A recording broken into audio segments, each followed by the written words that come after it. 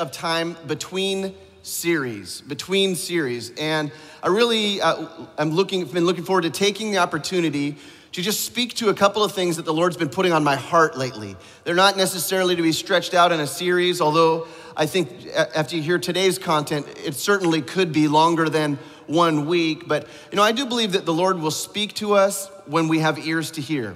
If we're going to be willing to listen, God's going to talk to us. Have you experienced that? Yeah? The thing is, we live in a day and an age where there are a lot of pieces of information, a lot of stories, a lot of narratives, a lot of spin that gets put on a lot of details that cause us to really be overloaded, inundated, and overwhelmed with information. And it's difficult at times to discern what is true from what's a lie. And unfortunately, even as believers, as followers of Jesus Christ, we fall prey to deception. We fall prey and we become victims of lies, things that we hold to be true in our own hearts and lives, maybe even in the way that we see God or his people or others around us, that we see that and we say, well, that must be true because that's what I've been told, that's what I've observed, and we neglect to investigate and to look to the truth. And I want to just I know there are so many ways in which we have been deceived that God brings us to a place of light and truth, but how many of us desire to walk in complete truth? You want to live and walk and speak and raise your family and walk your life out in the light and not have anything to do with darkness, to when lies come our way, to be able to identify them and reject them, to be able to walk and embrace what is true and abandon and run from what is false. I mean, this is the heartbeat of all of God's people, right? Get rid of those lies. You know what I'm saying? Like, it's okay. Some of you are, it was referenced earlier, this is not your normal service of attendance, but because there's a football game at 10 o'clock. By the way, this service won't be done quite by 10 o'clock. So hate to disappoint you or to appoint you, but that's the first lie that we're going to address. No, I'm kidding. That's not it. But you need to get warmed up. If you're going to be cheering later this afternoon, you need to get warmed up, and you don't want to pull a muscle later today. So get a little bit interactive this morning because we want to talk about some of the lies that I believe that the enemy has pulled over on God's people.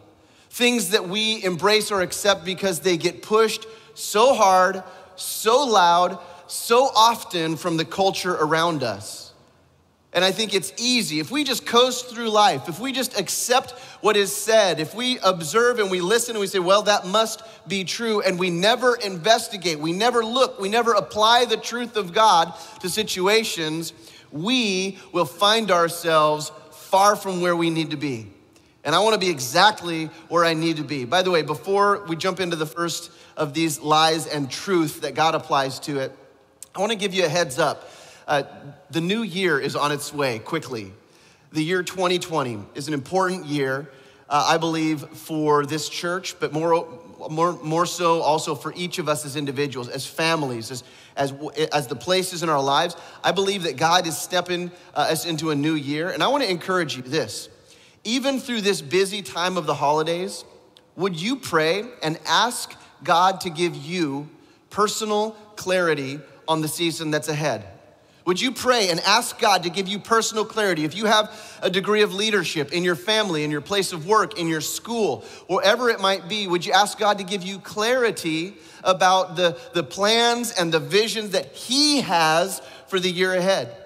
At the end of the year, right as we step into 2020, we're going to have a service designed to really focus our hearts and just pray and ask the Lord and to write down what the Lord leads us and guides us into. But I don't think we just want to step into it and go, okay, God, that's tomorrow. When do we want to think about that? I want to ask you to be praying and thinking and maybe even fasting and asking the Lord for clarity. Because I believe this, the days ahead of us are the most important days that we will ever receive.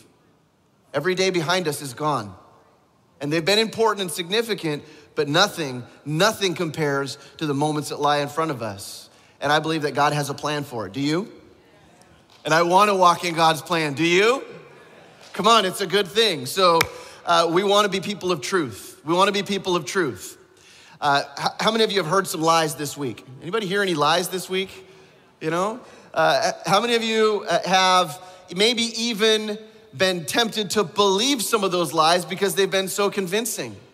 I mean, there are such clever ways of telling lies that there are things that we just go, wow, that actually sounds true. I mean, I know it's not, but there's something about that might even make me think that that's the right thing. And I believe this, that we live in a world where the motto is not speak the truth at all costs. The motto is speak something that people will believe, and then eventually it'll become the truth. That if you repeat a lie over and over and over again, people will become so accustomed to hearing it that they'll think that that's what's right. They'll think that that's what's true. And that comes from all places of influence. That comes I'm not just talking about some deep state media conspiracy against all of these things. Yes, some of that might be true, but here's what I'm also saying. That happens in our own hearts and lives. That if we're not careful, if we don't keep ourselves walking along the plumb line of truth that comes to us through God's word, we will find ourselves telling lies to ourselves about things that we think are okay or are right or are good, to a place where we become so inoculated that we cannot discern the truth from the lies. And that's not a good place to be. Because when trouble comes, you want to know which direction to run. And if you're not sure which way is up, which way is north, which way is home, you really just don't want to be running full speed in any direction, right? That's a bad, bad plan. John chapter 8, and I want to ask you, we're going to read 2 verses out loud and together. Would you stand with me? Jesus was in a conversation and guiding people's hearts and minds towards truth in John chapter 8. And he spoke these words, which I believe are fitting and right for us to consider today. And would you read them out loud with me today? And let your voice be empowered by faith to speak the truth of God's word today. Here we go. Jesus said to the people who believed in him, "You are truly my disciples if you remain faithful to my teachings, and you will know the truth, and the truth will set you free." Jesus, thank you for your strong words. Thank you for your words of truth. We receive them today. We believe in you today, and we want to walk by faith in what you have just spoken over those who believe in you, that we would know the truth and that the truth would set us free. Let that be our portion today. We pray it in your name, Jesus. Amen. Amen. God bless you. Be seated. Let me just address a couple of issues in this chapter, in this verse. You know, we read here that Jesus said to the people who believed in him, and here's a side note. The literal words that are used, it says that Jesus said to them that believed in him, those Jews that believed in him. He uses that word literally. It says to the Jews that believed in Jesus. You know, we often find ourselves being accustomed to kind of a macro view of things and we miss details. We often find ourselves saying things like the Jews rejected Jesus, and that's why that's why Paul went to the Gentiles. That's why us Gentiles can be included in the kingdom. And you know what's true is in many ways, there were many of the Jewish people of Jesus' day that did not embrace the truth of God that Jesus brought them. They rejected Jesus. But I want you to know that every one of the first disciples were Jewish. All of the first generation of the church were Jews who embraced the truth of Jesus, Yeshua, the Messiah of all who would believe. And so let's not find ourselves slipping into this false narrative or, you know, there's like the Jews and they're the bad guys. That is such a misapplication of the words of Scripture. Jesus is Jewish. Jesus, as he walked this planet in the form of a Jewish man. The disciples were Jewish people. The mother of Jesus was a Jewish godly woman. I mean, so when we look at this, let's apply the right words and the right truth here. The Jews who believed in Jesus, which the operative word, yes, the Jewish part is important, but what's most important in this context is those who believed in Jesus. Those who believed in him as the Messiah, as the chosen one of God. And so you're saying, well, I'm not Jewish today. What does that have to do with me? It has everything to do with you, because you also are presented with an opportunity to believe in Jesus. That is what makes us truly children of God. That is what makes us truly children of God. But it says here, of those Jewish people who believed in him, Jesus said to them, "You're truly my disciples when you remain faithful to my teachings, or Jesus said, when you remain in my word, in my word. And we've talked about this time and time and time again. In the context of looking at truth and lies, it's important for us today to know that the source of truth in a world full of lies is rock solid. It is the word of God. Jesus himself, the living word of God, the source of truth. Jesus says, you really want to be a follower of me? You believe in me. If you want to be a disciple of me, follow me, walk with me, obey me, please me, do the work of my Father, he says, remain faithful to my teachings. Remain faithful to my word. You know, you don't have to have a PhD in every topic of conversation that comes out today to discern and to know what the truth is. Friends, it's enough for us to be students of the Word of God. And I don't mean as an academic exercise, I mean as a step of faith towards the real truth of this world. I mean, you have to work super hard to convince people against their will. And that's what a lot of people do here. They will spin so hard to convince us of things that the Bible is pretty clear and black and white about, that, you know, that's not really what we need to be concerned about. The Bible's not literal. The Bible's not true. You know, it's not this and that. It's a metaphor. It's like, look, that is a complete just hack of what the Bible actually says. And so, you know, you might feel today ill-equipped to combat or even identify some of the lies that come at us because they're very complicated. They're very sophisticated in terms of education, in terms of scientific discovery, in terms of interpretation of scripture, in terms of current events and news and politics. And I think, man, I can't keep all this stuff straight. I don't even know what's going on here. Am I just going to be a victim of the lies that come to me? Listen, stay close to the Word of God. Stay close to the Word of God. And can I just say this? Yeah, that's a true statement. And that's something that we need to identify with. Can I just say something here today? There may be a few in this room. I'm just going out on this is not a word from the Lord. This is just a hunch that the number one text in your life, the number one reading, the number one source of information in your life is a news outlet. Is maybe not a news outlet, but a news feed. And the thing that you're interested in the most to gain a perspective of the world and what's happening comes to you in the form of reporting and information. And I don't believe there's anything wrong with reporting and information. There are some wrong reporting and information. But what I'm here to say is, would you make an intentional, decisive effort to shift your taste of information? Not to abandon the news. I'm not telling you to abandon the news unless the Lord calls you to do that. But I'm telling you to embrace the good news in a way that shapes and forms your vision of the world, that informs the way that you see current events. Would you be so in love with the Word of God, so enamored by the truth of God's Word, that even when you hear stories about current events or politics or science or medicine or technology, that you hear it through the lens of, what does God's word say about that? Right? Let me try this again, because I heard a couple amens, and I know that some of you were just like, is this the time to say an amen? And I just want to affirm you, yes, it is.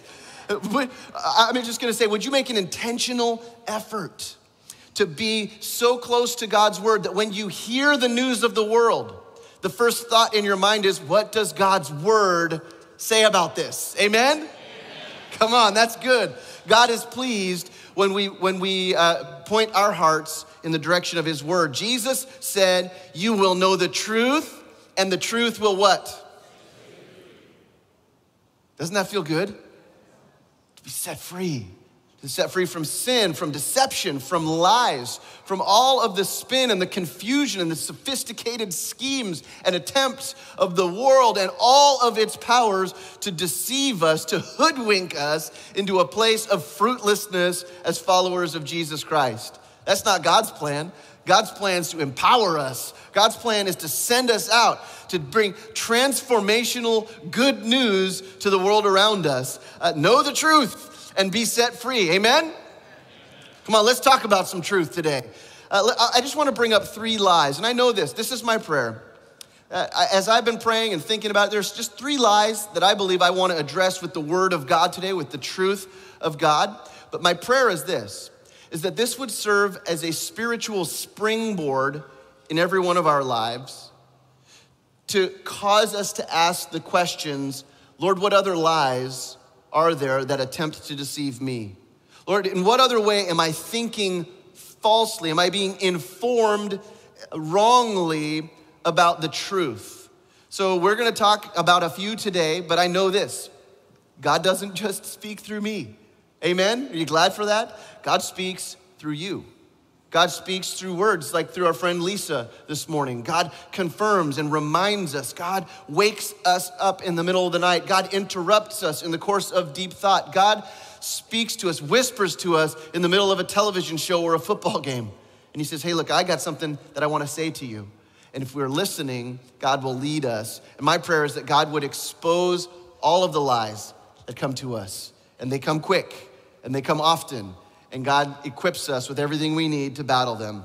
First lie that I want to address today is this, that the battles of this world are the battle. And I know that sentence is in all caps, but if you could put the word the second word, the there, into all caps in your brain. And by this, let me qualify this statement here. The battles of this world are the battle. Things like this, and I'm gonna list things that are important. So I'm in no way downgrading their significance or importance, but I'm gonna say things that if we're not careful, we will think that these are what it's all about. Now listen, this is confusing. Things like abortion.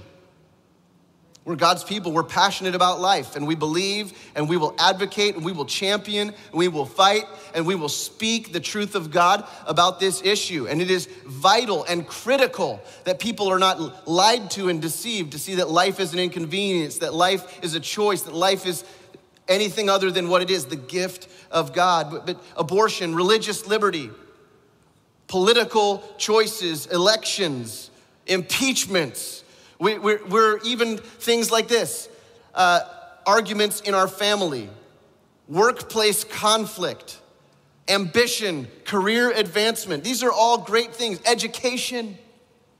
All of these things are important and good with certain respects. I'm not saying that I think impeachment is important and good, but I think the conversation around it. Was that a political statement? I saw Pastor Joe on the video. By the way, Pastor Joe's preaching next Sunday, so maybe we'll get a little more political next Sunday. Just kidding. Pastor Joe's never political. You guys ought to know better than that. But I'm excited about that. But listen, when we think about these battles, and in no uncertain terms, these are important battles. These are important issues for us to be attentive to, for us to be aware of, for us to be vigilant and diligent in working for justice, letting the kingdom of God, as it is in heaven, to be brought about here on the earth, in our families, in our workplaces, in our nation, in our courts, in every way that we have influence, to garner it and yield it for the purposes of advancing true justice.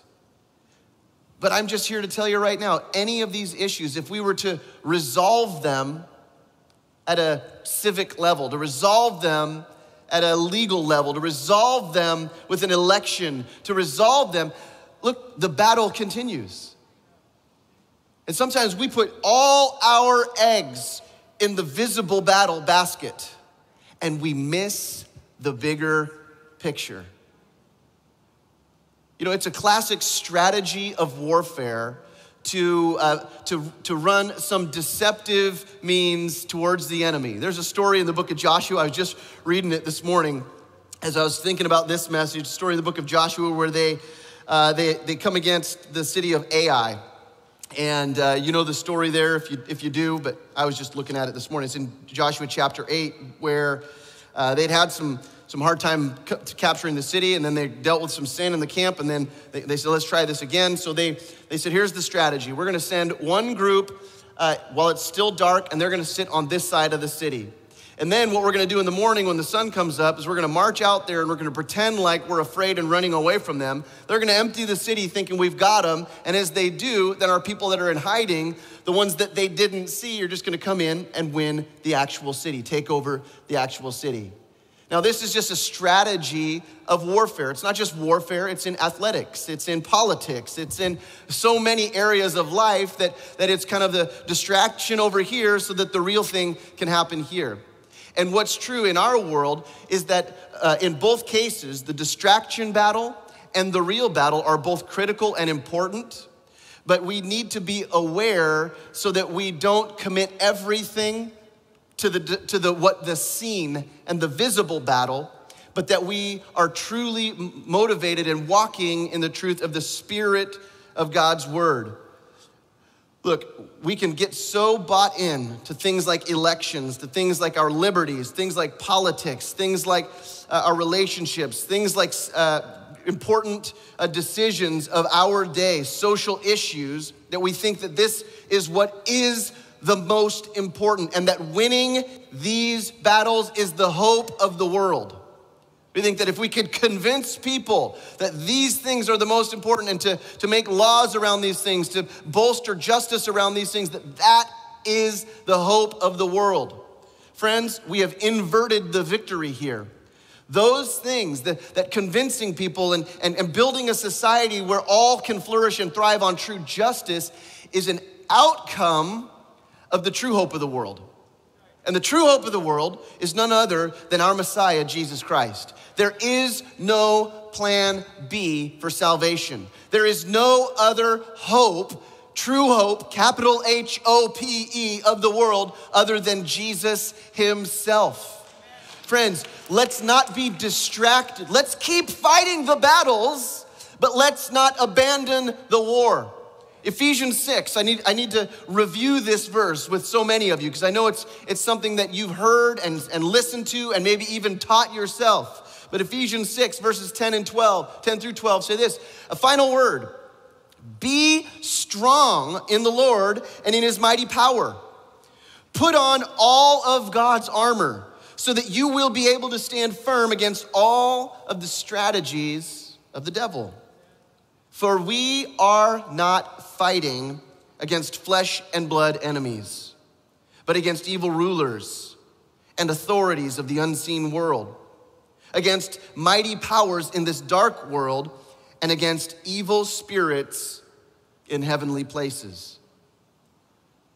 When we think about this in the context of the battles that we face, it doesn't knock down the things that we've just listed to think, well, those aren't important. What it does is it elevates so high above them the truth. And the truth is this, that we are engaged in a battle, and our battle is not political. Our battle is not economic. Our battle is not social. Our battle is not legal. There are many smaller battles in all of these arenas that the people of God have always fought and will continue to faithfully fight in obedience to God's word. But the true battle that we fight, listen, is not against flesh and blood. When Paul writes this to the church in Ephesus, when he says this, that we are not fighting against flesh and blood enemies, the word that he uses there is a word that is used for physical combat that we would consider hand-to-hand, wrestling, physically struggling against. In that mental picture, he's saying we're not physically wrestling against flesh and blood enemies, but we are in a wrestling match. We are in a close quarters wrestling match with spiritual foes, with evil enemies. And he goes around to list in multiple ways the types of enemy that we should be aware of. Why? Because God has called us to be strong in the Lord. To be empowered is the literal word that Paul uses. To be empowered in the Lord and in his strength and in his might. We can wear God's armor for this purpose so that we will be able to stand firm against all of the strategies, the schemes, the attempts of the enemy. Do you know this, that our enemy is a scheming foe? He's a scheming foe. In fact, he is so scheming in his strategies against God's people that he would even be content with God's people fighting important battles at the neglect of the most important battle. That if he can distract us and pull our hearts, and by the way, there's a difference in the way we fight. When you're fighting flesh and blood, you swing. You know, you tackle, you get involved, you get angry. You know, like sometimes you just can't get anything done unless you get good and angry. You get mad at somebody, and that from that place of, that's where your motivation comes. Friends, that's not the case when it comes to the spiritual battle that we are fighting against our enemy, the devil. What we see is the flesh and blood. We see people who have been deceived, who have embraced that deception, and the Bible reminds us those aren't our enemies. And I just want to bring it from a place of politics and this big sphere of influence around us to like zoom it into your home. Can we just zoom this one into your home? Have you ever felt like you've got an enemy in your own home? Have you ever felt like you got an enemy in your own mirror? The Bible tells us this, that your enemy is not the flesh and blood. Here's what's missing from the equation among believers today, that we get deceived by things like this. We're missing discernment. And discernment's not just knowing what's up, it's being able to see what's behind it. Discernment is this, it's being able to see, why is this the way it is? Is there something bigger at work here? Being able to discern, the Bible talks about the gift of discernment as the discerning between different spirits. You know, you say, you know what? Is that the Holy Spirit of God in a believer that I'm seeing come out in this conversation? Or is there something else going on here? And I believe this, if you can see yourself being deceived or being sucked in to a flesh and blood battle in your own home, in your own place of work, in places of relationship, you, my friend, we need to be praying and fasting and asking God for the spiritual gift of discernment, that we would be able to discern different spirits. How can you fight an enemy that you can't see if you don't even acknowledge that they're engaged in the battle? You're like, no, it's not the enemy. The enemy's not doing anything here. My wife's just wrong. That was a joke. I mean your wife. Your wife is just wrong. You know, we're like in these things and we're like, you know what? I don't want to hear about the Spirit. I don't want to hear about what God, I don't want to hear about spiritual powers. This is just, I need to win this argument. I need to win this fight. I'm in a battle with my boss. I'm in a battle with somebody at work. I'm in a battle with a friend at school. And you know what? I don't want to consider the spiritual reality here. I just want to be right. And this is what the Bible is saying. Don't be deceived to think that being right is going to give hope to anybody. Winning these battles, yes, may be important, but as a secondary importance to what is really true. Is really true. You know, the word that he says, we're not fighting against flesh and blood enemies, but against evil rulers. Evil rulers. The word that's used for evil rulers is the word arxis, and it literally means this. It means, in some cases, it can be translated as the origins or the beginning. So it's the word, for instance, that Jesus used when he says, it was not that way in the beginning. It's not what God intended in the beginning. So God created a prototype, a beginning, and from that should flow everything else. But it's also used in the sense of an authority or a ruler or a king, from which all of the other influences flow. So in other words, what we're talking about here is our enemy. Our enemy is probably a couple of layers deep. Our enemy is probably it's not the people that are in front of you or the people that are in front of them. It's what's behind it. Where is that anger flowing from? Where is that hatred coming from? If you encounter people with so much hatred for the people of God, with so much hatred and disdain for ideological views that are different among people, you ask yourself this question: where is that hatred coming from? What is the beginning, the genesis, the origin of this hate? Is it just disagreement between family members? Is it just disagreement between friends? Or is the enemy of our soul attempting to sow a little bit of discord to a place where people will believe it and it will destroy relationships? Friends, what's the genesis of it? And we need to become investigative reporters. We need to become Sherlock Holmes of a spiritual sense, not just to accept things for what we see, but to say, what's really going on? You know, it can get a little bit spooky. And I know sometimes people in particular, maybe in beginning phases of walking in their faith with Christ, when we talk about like spiritual powers of darkness and wickedness in high heavenly places, that's spooky stuff. You're like, wow, this, like, if that's who our battle is, it's way worse than I thought. I would way rather be fighting with my family. I would way rather be fighting if you start thinking about that type of a foe, an unseen enemy who is an expert at deception, who can convince people that are walking in the right direction that they should go a different way, who can influence even those who belong to God to be involved in sowing hatred in their hearts. Like, whoa, that's a spooky enemy. How do you win that kind of a battle? And so it brings us really to a second lie.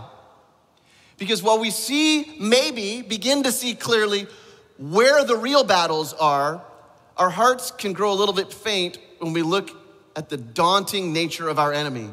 And we'll believe things like this, like the devil runs this place. The devil's in charge of this place. Wow, if that's our enemy, I don't stand a chance. Things are just gonna keep getting worse and worse and worse. You could just keep adding worses and worses on the end of that statement. You know, this is the spirit of discouragement that the enemy brings over God's people. And Christians, we're not immune to it. Yeah, we come to church and we sing songs about hope and faith and life, and we're like, yes, go Jesus and all this kind of thing. And then, you know, we walk out and we take a look at the world and we're like, oh, yeah, that was only true then, and now the devil's in charge. Monday, like Sunday, the Lord's day. I love the Lord's day. Then Monday, it's the devil's day.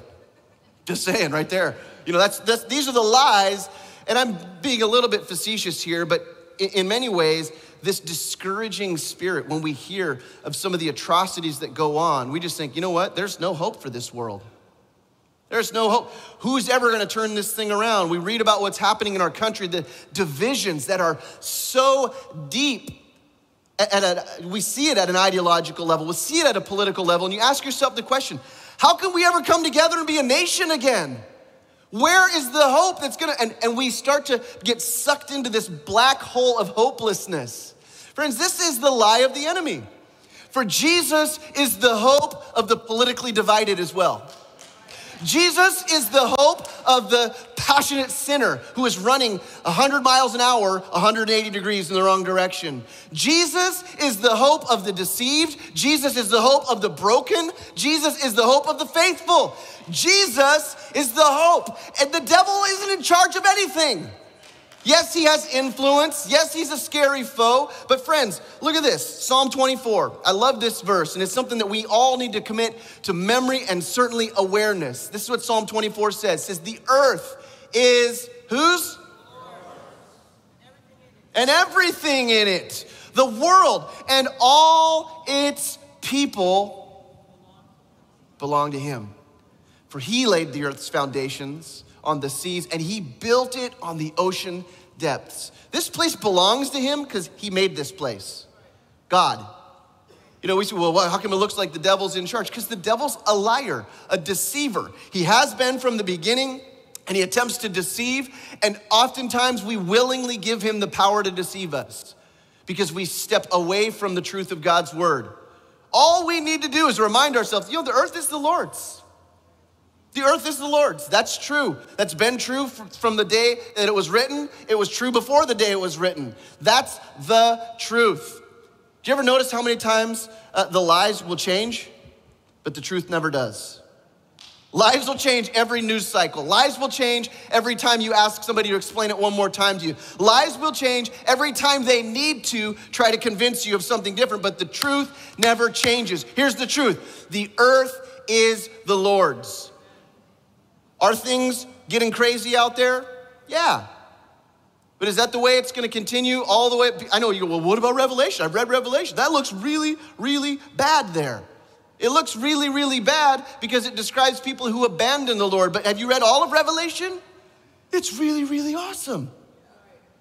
Like to worship around the throne of God. And people from every nation and every tribe and every tongue before the throne, just casting down their crowns around the throne, worshiping the Lord, speaking of his holiness, giving their honor and their grace to the Lord Jesus Christ, worshiping him face to face. We see Jesus righting all wrongs, healing all sicknesses, wiping away all tears. That's awesome. That's the way it ends. That's the way it goes. Friends, if that's what worse and worse and worse looks like to you, we need to go back to grammar school. That's good. That's better and better. You say, well, what about all the other stuff in there? It is a warning. It is a warning, and it is an advance notice that when things get out of control, God is still in control. And I'm not here to convince you, like, you know what, nothing bad is ever going to happen in your life. That's a lie as well. We're not addressing that one today, but bad stuff's probably gonna happen in your life. Probably some uncomfortable things are gonna happen in the next 24 hours even. And the Bible is telling us through the warnings that are extreme, even in the book of Revelation, that these things have no bearing on God's love for his people, on God's ability to contain and keep the world his own. Do not believe the enemy when he tells you, this is my place. Jesus didn't believe him. Remember when Jesus was tempted? The devil said, hey, just bow down and worship me. I'll give you all the kingdoms of this world. Jesus is thinking in the back of his head, if you only knew, it's all mine. The earth is the Lord's and everything in it. Everyone here belongs to me. The Father will put all things under my authority. You know, the devil seems to run around. He's got a time. He's got a time. He's got a season that he's causing havoc. Don't be deceived. Don't fall victim to his house of cards intimidation. He's only like a roaring lion. He's not a roaring lion. Jesus is the roaring lion of Judah who will right all wrongs. He's not in charge. Listen, Joel chapter 2, verse 28 and 29 says this. Then after doing all those things, talking about the end of time, the things that we think it's getting worse and worse and worse and worse, here's what God says. I will pour out my spirit on all people. Your sons and your daughters will prophesy. Your old men, where are you at? Will dream dreams. Your young men, where are you at? Will see visions. In those days, I will pour out my spirit even on servants, men and women alike. See, God, through his Holy Spirit, gives the indication of his empowerment and his authority to all who would believe. And this is in the end days. Guess what? We're living in those days. You have the Spirit of God, men and women, old men, young men, servants of the Lord, men and women alike have received the anointing, the calling, the empowerment of God's Holy Spirit. And this is the last days that the Bible promises. This is good. And the hope of the world is still the hope of the world. And it's getting even better because Jesus is getting even closer. Okay, last lie I want to address, and I'm gonna just review this one because we hammer on it every single week. Here's the lie that we're told so often, so loudly, so many times by the world that Christians should keep their faith to themselves. That's a lie. You know what? Just keep it separate. Just like this and that. I mentioned, I feel like I'm trying to be too cool by mentioning Kanye too many times, but my wife and I did watch one of his services, and I was like, dude, I have no idea what I just saw, but that was powerful. And then I heard that the night before he had gone into a prison and did this amazing, just service and praying with people accepting Christ, and you're like, who can you think of who needs to be liberated and freed by the truth more than those who are incarcerated as a result of choices of their life? Like, wow, the prisoner needs to be set free. And that was what's happening. And then there's stories about people that are so mad that a Christian service happened in a government-run facility. Like that, we should keep that separate. Are you joking me? What's the point? What's the point? Is the point of prison just to punish people? Or is it to help people come to a place of seeing themselves and the world differently so that they are changed and transformed by their experience? Is it to help give people who are hopeless hope? Is it to transform people's visions for themselves and the world around them? Like, the gospel belongs behind bars in that capacity. And people are upset about it. People say he should just keep it to himself. And it's even worse that they let a famous person come in there, because since he's famous, people in prison are gonna be more likely to listen to him. Well, isn't that just the way God works? I mean, wouldn't the devil just like it if everybody who got their life radically transformed by Jesus, like Kanye, like you, like me, would just shut up and keep it to themselves? That's the lie. Just shut up and keep it to yourself. Yeah, that's nice for little old you. We'll deal with you later with other lies, but just keep it to yourself. We don't want any of this good news spreading. Okay, I'm tired of this lie, and I want to bring some truth. Romans chapter 1. We don't even need to look any farther than the first verse, or first chapter of the book of Romans, verse 16 says, "For I am not ashamed of the good news." Good news about Christ. It's the power of God at work, saving everyone who believes, the Jew first, hey, there they are again, and also the Gentile. Think about this. Where's the power? It's in the good news of Jesus Christ. Why in the world would we be ashamed of that? Why in the world would we keep that to ourselves? Why would we shut up when we have the hope and power of God alive in us? This, my friends, is worth sharing. This is not just worth sharing, but we are called to share it. We are empowered to share it. We are sent to share the good news. You know what? That's illegal. Really? Really? You're telling me that justice is going to rule out real justice? You're saying that's illegal, or maybe you're trying to twist what the law is. I'm just here to say the good news of Jesus Christ. If it's illegal, then I'm Jesse James. Not the motorcycle guy, but like the outlaw. Anyway, how about Josie Wales? I'll be Josie Wales, the outlaw Josie Wales, for those of you Clint Eastwood fans out there. Man, the power of God. The power of God is in the good news of Jesus Christ.